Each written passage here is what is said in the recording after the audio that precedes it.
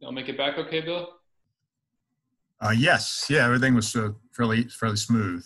So we got back around 8:30 or so. That's not too bad. No, not bad. It wasn't bad at all, thankfully. I guess it was smoother on the way back than on the way over there. Yes, correct. The weather was highly unpredictable. Beautiful one day and awful the next 2 days, and then by the end of the day, Sunday, it was beautiful again. Yeah, it was a little hard to tell on TV. It looked a little hazy, but still like finally Yeah. the sun was coming Yeah, out. the sun was starting to break through then. Let's see. What am I doing here? Just with that. Okay. No, I don't. Oh, what am I doing? Don't want the waiting room. There we go. Okay. Okay. Where's my?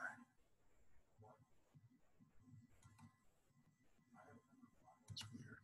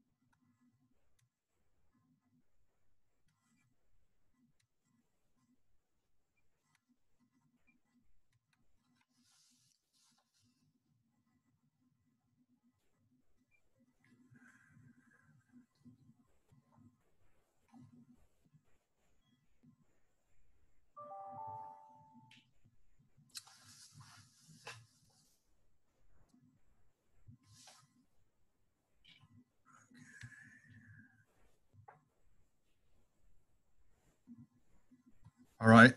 Good afternoon. It's 2:30, so we'll go ahead and get started. Again, if you would just indicate if you have a question in the chat, and we'll follow that order. Since I think Wilson was the first to log on, we'll let Wilson start it off with a question. Okay. Leadoff hitter. Wilson, the leadoff hitter today. Yeah. I wish I had as much power as Dylan. I don't think I'm that kind of leadoff hitter, unfortunately. Then we'll have to move you to the 3-hole. Paul, you mentioned 08 yesterday and how you think that in some ways this could be similar to that kind of a season for y'all, but with a slow start. What are some things that you might be, maybe have learned that season that you're trying to apply now as you coach this team, or is there anything that you're sort of drawing on from that experience?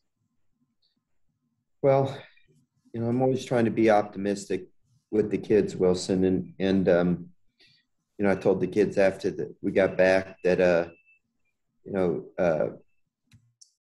our 08 season, we had a lot of young players. It was my first recruiting class that we were counting on. Guys like DJ LeMayu and Micah Gibbs and Leon Landry.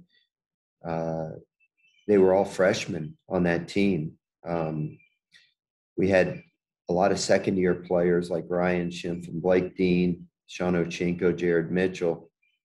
I think one difference was that they had gone through an SEC schedule the year before. They had taken their lumps my first year here, but they at least had gone through an SEC schedule. But I told them, that a similarity was we had gone to Tennessee that year in 08, except it was the first weekend of the season, not the second weekend, and we had been swept at Tennessee as well, including a walk-off grand slam in the last game of the series,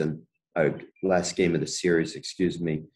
Jan Gomes hit a grand slam walk-off, and we also had to play a doubleheader on the final day. So we started out that season 0-3, and we actually were on a 5-game losing streak. And things looked gloomy, everybody was down on us. Everybody had written off the season, and things didn't get a heck of a lot better for a while. We actually were like 6-11-1 in the league at one point. And then, we got better as the year went on. But I knew throughout the season that year that we were really close. We had a weekend against Georgia where they were the number one team in the country. and we hosted them here, and they were a really great ball club. And we went 0-2-1 that weekend, but we played them so tough. And I remember the first game, DJ LeMahieu struck out to end the game with the bases loaded against the guy throwing 99 miles an hour, Josh Fields. And I remember him fouling a pitch straight back where you could tell he just missed the ball. And he was this close to squaring it up. And I had this vision that he had hit this grand slam and won the game for us. But of course he didn't, and struck out. And the next day we had a tremendous rally in the 8th inning and tied the game and scored 7 runs in the bottom of the 8th inning and had the go-ahead run on third with our best hitter up, Blake Dean, and he didn't get the hit, and they scratched a run across and won the game 8-7. In the third game, we were winning 10-3, and our pitching got tired, and they came back and tied the game, and we went 12 innings, and the game was still tied, and there was a travel curfew. And I just remember how well we played and came up so short, just so close, and everybody had written us off. And then we turned around and won 23 in a row and won the West and went to Omaha, and the next year won the national championship. And you just can't give up. You just got to keep believing, and you just got to keep plugging away, and no matter how gloomy things seem. And when I look back at this weekend, I just look at so many positive things that we did. We out-hit the other team all 3 games. We had so many clutch hits and clutch home runs. We had 2 phenomenal starting pitching performances again. We had some clutch relief pitching.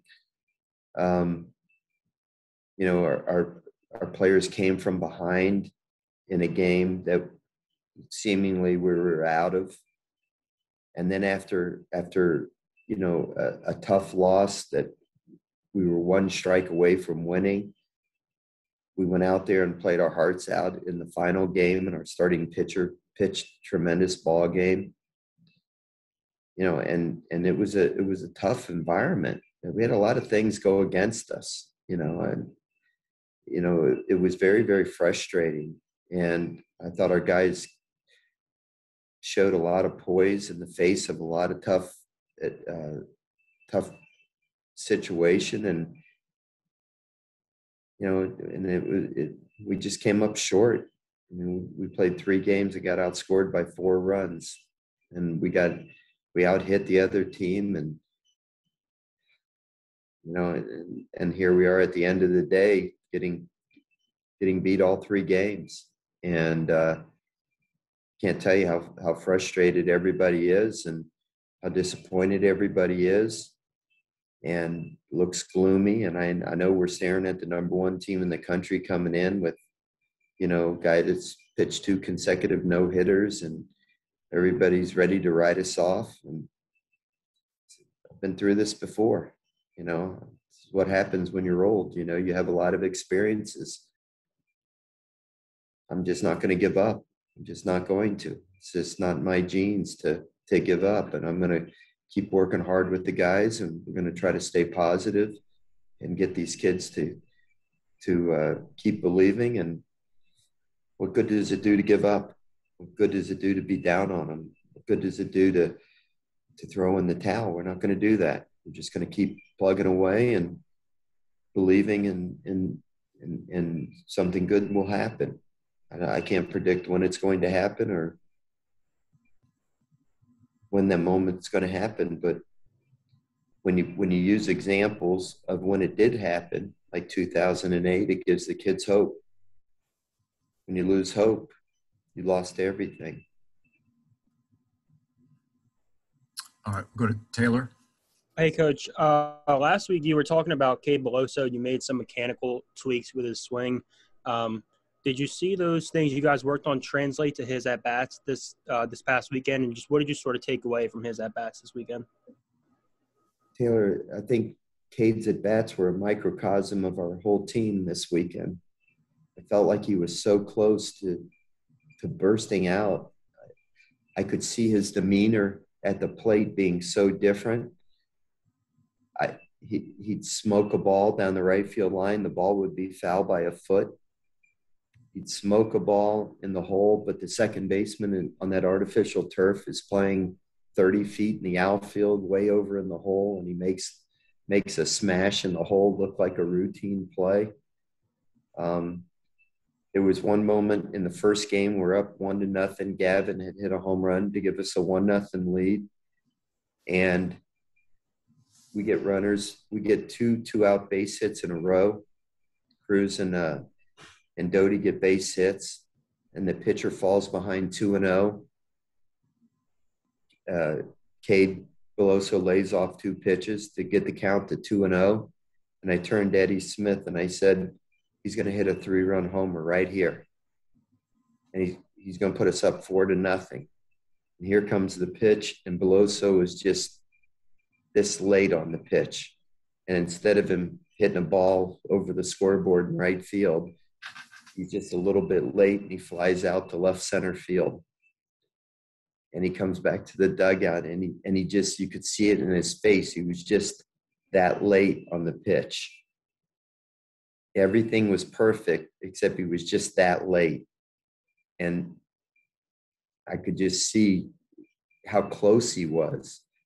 And had he just been a little bit more decisive on his swing and just been a little bit more out in front, his batting practice before the game was tremendous. He must have hit 10 balls out over that scoreboard in batting practice.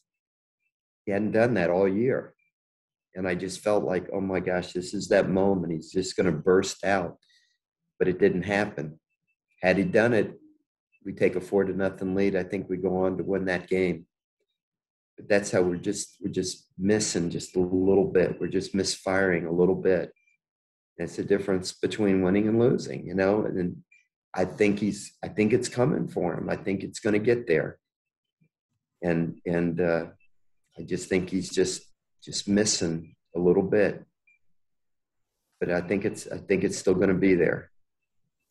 And one of these days it's going to fall in place for him, and he's going to get hot. Nolan and I were talking on the plane coming back.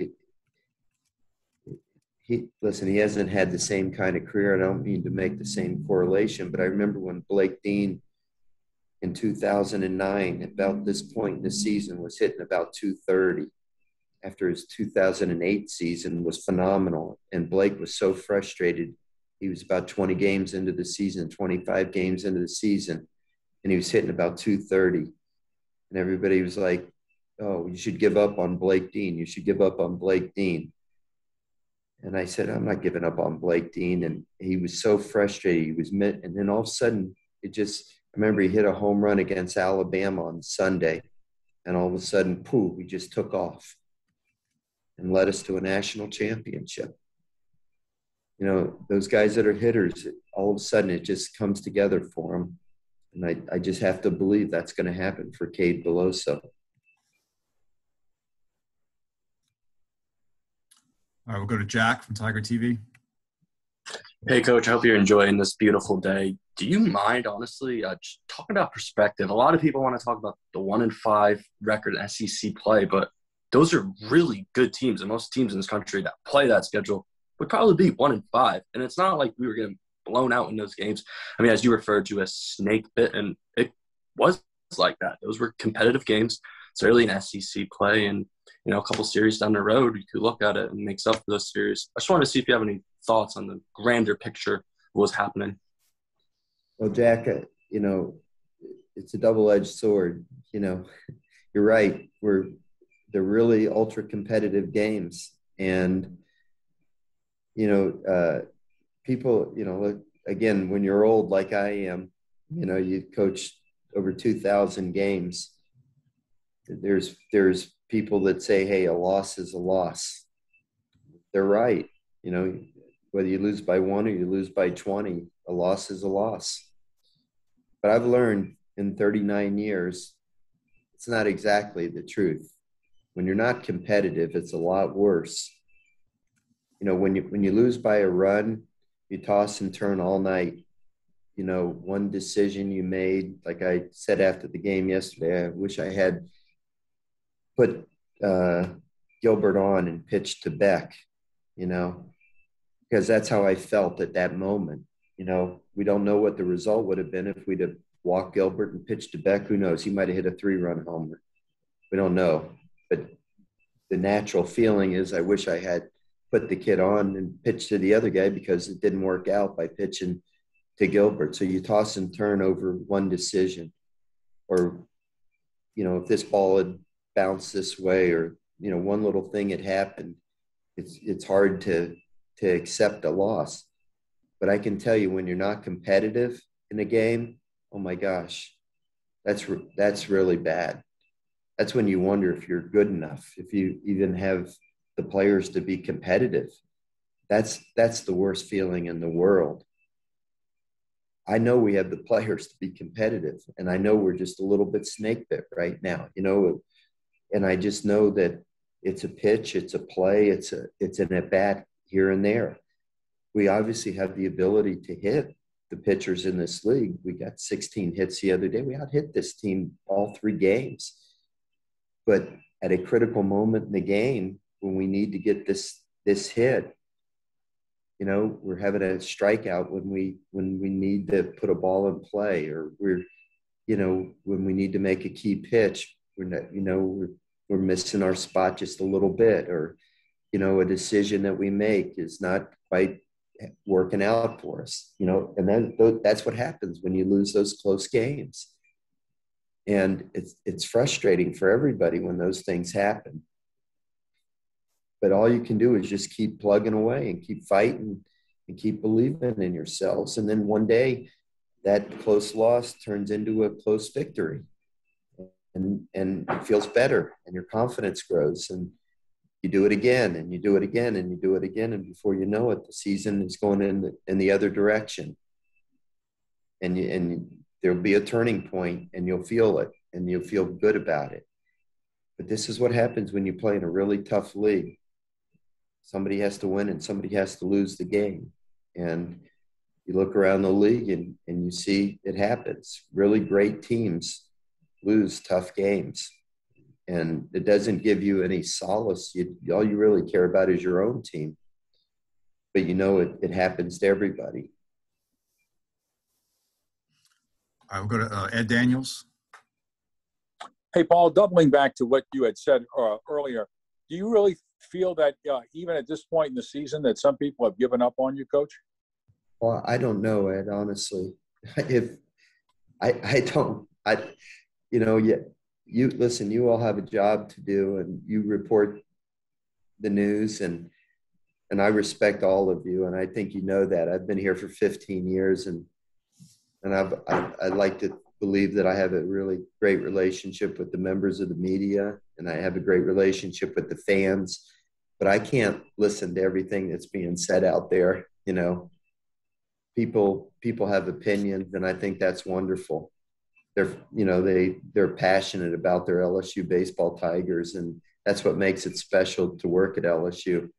But if I listen to what everybody says, it would drive me crazy, and I can't do that. You know, I have to have a mindset, you know, that I have to believe in my players, I have to believe in the team, and I have to keep a very positive outlook on things. And, you know, if I listen to what everybody says, you know, the positives or the negatives, you know, I would take that same attitude, and I can't be like that with the players. I have to stay positive with them, and because I believe in them. I believe that I believe they're good players, and I believe that my job is to keep them believing in themselves. Nothing positive will happen if I don't keep them believing in themselves.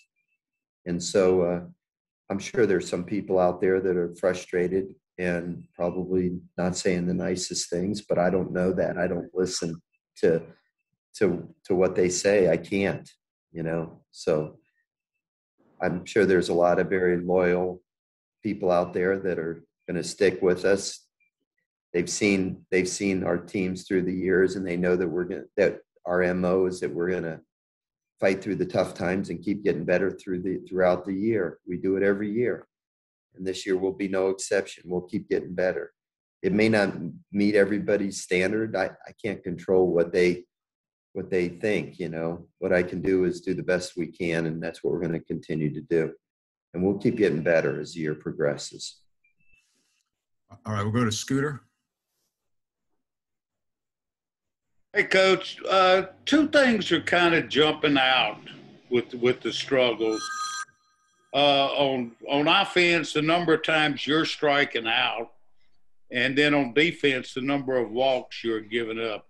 Is that two of the most frustrating things to try to get straightened out? Well, Scooter, the short answer is yes. Short answer is yes. The game has changed a lot, and overall, if you look at Major League Baseball, strikeouts are way up offensively, and for a lot of people are okay with that, but home runs are way up as well. And I don't know if it's filtered down to the younger players that they feel that way too, but I don't know that I've had a team that has struck out as much as we're striking out. I don't know what the statistics show through the years, but we're striking out at a pretty high rate for what I'm used to. But if you look around our league, a lot of teams are striking out a lot. I watched Florida play South Carolina late at night the other night. Florida struck out 19 times. Florida's one of the best teams in the country, and they struck out 19 times. And then we followed them up the next day by striking out 17 times in a game. I think part of it is because the quality of the arms is so much greater than it's ever been in college baseball. More harder throwers, more strikeout more pitchers that are capable of striking out batters. But also what comes with harder throwers is pitchers that walk more batters as well. So I'm not a big fan of our pitchers walking batters either. And so it's not the kind of baseball that I grew up with, nor do I particularly like. I don't like to see walks, and I don't like to see strikeouts. I like to see the ball put in play and see good defense and good base running. Just as a baseball aficionado, of a guy that loves the game, I like to see less walks and less strikeouts by both teams. But it's just kind of the nature of the game nowadays. So I'm alarmed by our team striking out more. I'm also alarmed by our team walking more batters. And we're going to continue to try to trim back both of those, but it's frustrating, Ty Floyd came in the other night, and I don't know if he struck out the side in the 8th inning, but he comes in, he's got a good arm, he dominates the 8th inning, and then in the 9th inning, after the suspension, he comes back and he's throwing 95 miles an hour, and he gets the first batter, but then he walks the next batter, and that batter eventually comes around and scores. So the walk it generally bites you, and he wasn't missing by much. It wasn't like he was way up here and way out here. They were close pitches, but generally speaking, the walk can come back to haunt you. And I've said it a million times, there's no defense against a base on balls. And offensively, there were times if we could just put the ball in play, we could score a run, and, the strikeout has hurt us. So it's things that we're going to, we got to keep working on, and we got to, can't just accept the fact, but think it is part of our struggle, Scooter, in answer to your question. Yes. Yeah. Coach, without the game last week, I'm sure you're very excited to get back on the field tomorrow night. Just do you feel like these midweek games could really be a benefit for your team right now? Well, I'm excited about playing. I hope the rain holds off. We're playing a really good team, South Alabama. They just swept their series this weekend at Northwestern State. So traditionally, South Alabama has had a great team. Mark Calvy's an outstanding coach, and they were our last game that we played last year before the pandemic hit. So they're going to come in very confident, and we got to be ready to go. There's no time to hang your heads and feel sorry for yourself. So we're going to be limited with the pitchers available. Obviously, we're not going to have Ty Floyd. We're probably not going to have Fontenot available. Yesterday, having to finish the first game and then ended up going extra innings, taxed us. And then, of course, playing the second game. So no practice today. Guys are going to have to get themselves mentally ready because we don't have access to them today. So we got to be ready to go. And then we got this, short week before we got Vanderbilt coming in on Thursday night, the number one team in the country. So it's going to be a big week for us. We got to shake this off, this Tennessee thing off quickly, because we've got 4 tough ball games in a short period of time here. I guess just to follow up on that, the idea that, it is a short week. Is that a good thing coming off of what you just had, that you get right back out there and get at it? I know managing the staff is going to be the challenge for sure. Well, whether it's a good thing or bad thing, Mike, is not for anybody to say. It is what it is. It's baseball. We don't get a long time to decipher it and come to grips with it. It is what it is. You just, it's a good thing and it's a bad thing. It's a good thing to get right back out there. It's a bad thing that you don't get a lot of time to digest it. You got to get out. It is what it is. It's baseball, and the kids know that. You gotta put it behind you quickly, and you got to be ready to go. And it's what you choose. This is a sport we play, and it's not a sport for the weak of mind. You gotta play the game, analyze it, celebrate it, digest it, evaluate it, and then dispose of it and get ready to play the next day. Okay, we've got a few minutes left. We can go back to Jack from Tiger TV.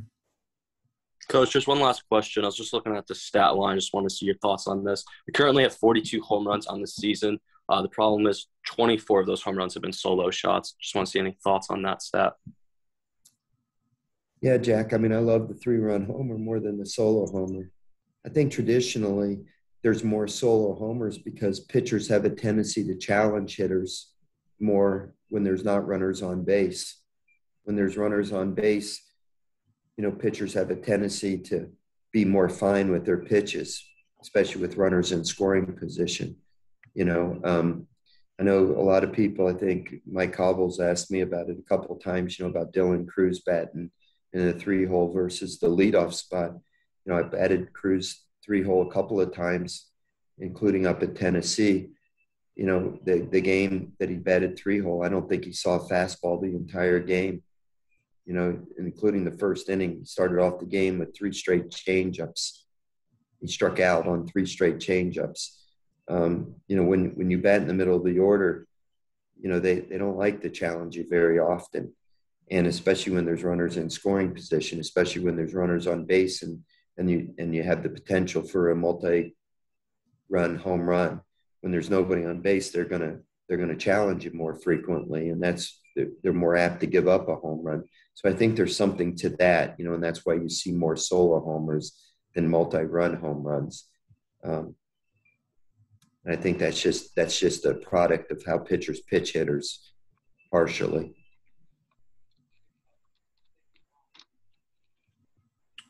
Okay, time for Michael Cobble.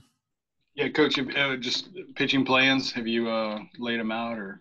Well, tomorrow we're going to start Will Helmers, but I think you're going to see several pitchers pitch tomorrow. Try to piece it together tomorrow night, and then this week we'll save it for the announcement for officially. We'll save it for Wednesday, but probably wouldn't take a rocket scientist to figure it out with the short rest.